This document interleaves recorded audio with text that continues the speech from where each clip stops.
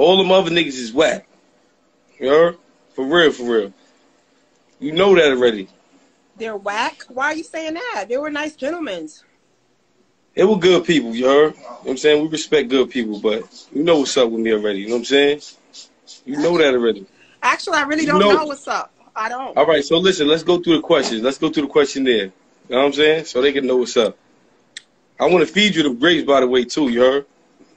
Sure, thank you. I know how to feed myself. I would love to feed you the grapes. Thank you. Listen to me. Are you a God-fearing man? Say again? Are you a God-fearing man? Hell yeah. That's the only person I fear in this world. You can't say hell yeah when I say are you a God-fearing man. You're cursing. I'm sorry. Yes, I am. Okay. Can I feed you the grapes? No, I know how to feed myself. I'm sorry. Nah, go ahead. They laughing. Nah, go ahead. What you said? Go ahead. I'm going to spit out my wine. Listen, pay attention. So if you were to take me on a quarantine, like when we're out of here, if I was to go on a quarantine date with you, where would you take me?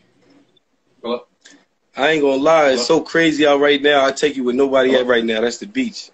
Yeah. You heard? We're going to go in the middle of the sand, you heard? Yeah. We're going to do an old style. We're going to lay down the blanket. We're going to crack some wine open. Yeah. And I'm going to feed you them grapes. Just like you said I can. Listen, why you keep talking about these grapes and licking your lips? This is getting a little crazy. I'm sorry. Because you know you be running. You know you've been running for me, but it's all right though. Yeah. Because I told you I wasn't interested in dating.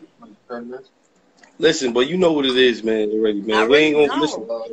Listen, let me tell you like it is, man. Look, we're gonna do this like this. I ain't gonna take your time up. I just wanted to tell you face to face for everybody. She running from me. Tell her to stop playing with me. I'm the best candidate.